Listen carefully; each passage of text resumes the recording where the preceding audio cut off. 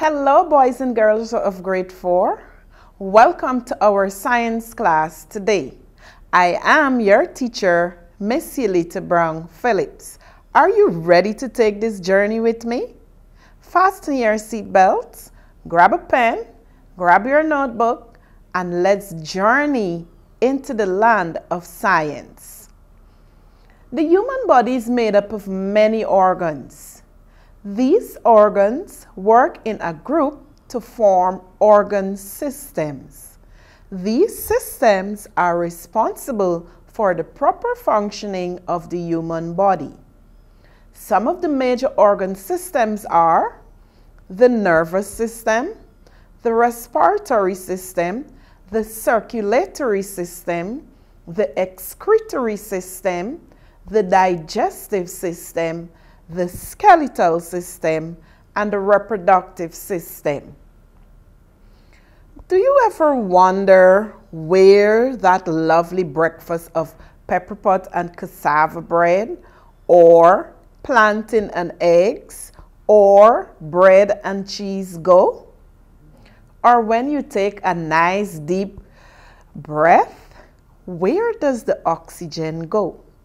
Our circulatory system is highly involved in this. It is one of the most fascinating systems in the human body. And you will see that today. Today, we will be focusing on the circulatory system. I like to call it the transport system. The circulatory system transports oxygen, nutrients, and other substances throughout the body and removes waste from the tissue. The heart, arteries, veins, and capillaries all make up the circulatory system. Blood goes through your body in your circulatory system. Your heart pumps the blood, and the blood vessels carry the blood. The arteries, capillaries, and veins are blood vessels. Arteries take blood enriched with oxygen around the body. We can say, in simpler terms, arteries take oxygenated blood around the body. That is, blood rich with oxygen. The largest artery is called the aorta. Veins return blood back to the heart. Capillaries are the smallest blood vessels. The walls of the capillaries are very thin.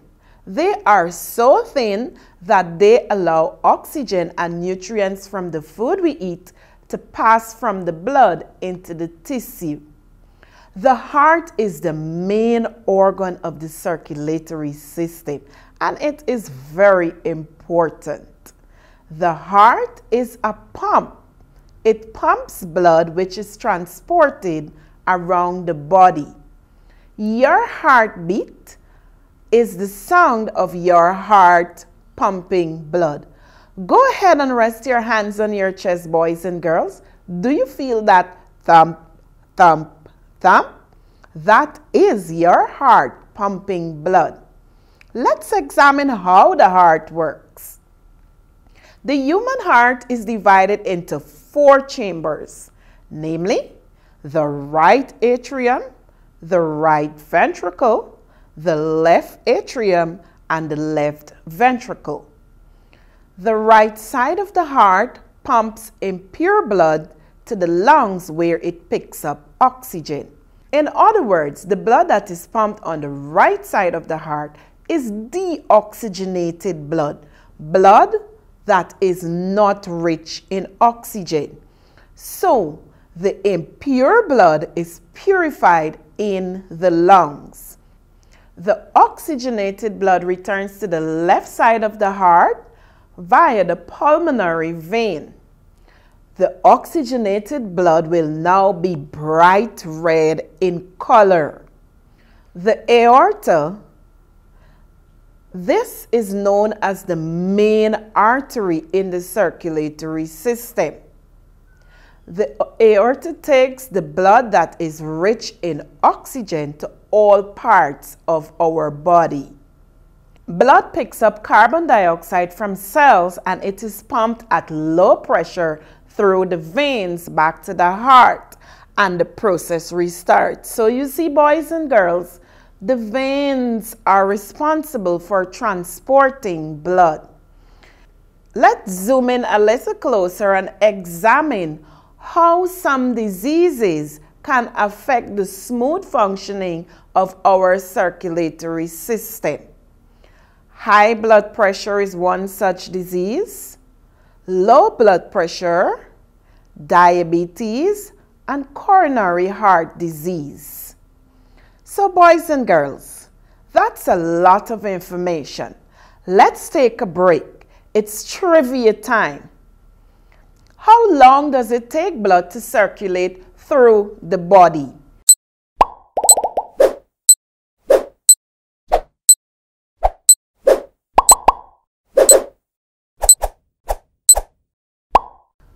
On an average, it takes about 45 seconds for blood to circulate from the heart all around the body and back to the heart again. So boys and girls, that is under 1 minute the blood takes to make a complete trip around the body. Could you imagine how many trips the blood takes in one day? So you see, our circulatory system is fascinating and it's very, very important. And in order to ensure the smooth functioning of our body, we should take care of our circulatory system. So here are a few ways in which you can take care of your circulatory system. First off, you reduce your fat intake. You reduce the amount of fatty foods you consume, butter and cheese and meat and so forth. You replace junk food with healthy foods like fruits and vegetables and nuts. We exercise regularly, and exercising regularly will help us to maintain a healthy body weight. So boys and girls, I want to implore you today to ensure you take care of your circulatory system, and also you can tell mommy and daddy how to take care of their circulatory system and how important it is. So we will look at some facts about our heart. The heart beats about 60 to 100 beats per a minute. Wow! Could you imagine that? In 60 seconds, our heart beats between 60 to 100 times. However, it beats much faster when we exercise, our heart rate increases, and also when we are afraid. The heart is located to the left side of the chest and is protected by the rib cage. The human heart has a right side and a left side. Your folded fist is about the size of your heart. Yes, boys and girls, I see you folding those fists. That is the size of your heart. So you've learned quite a lot today, and we cannot leave unless I am sure that this concept is clear. So I have prepared a little quiz for you. So I want you to take your time and answer these questions. Question 1.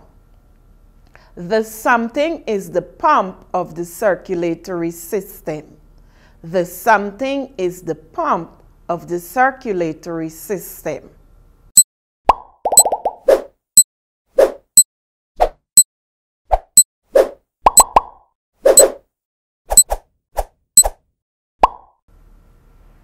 Good, let's see what you have. Do you have heart? Yes, in our discussion, we said that the heart is the pump of the circulatory system. It is responsible for pumping blood all around our body. Number 2, Blood rich in something is bright red.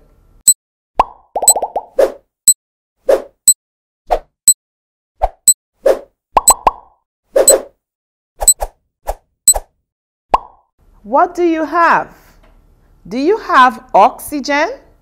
If you do, that's absolutely correct. So put a big tick, boys and girls. Blood rich in oxygen is bright red. And of course, deoxygenated blood or blood not rich in oxygen would have a dull red color. Number 3. Which of the following is not a disease of the circulatory system?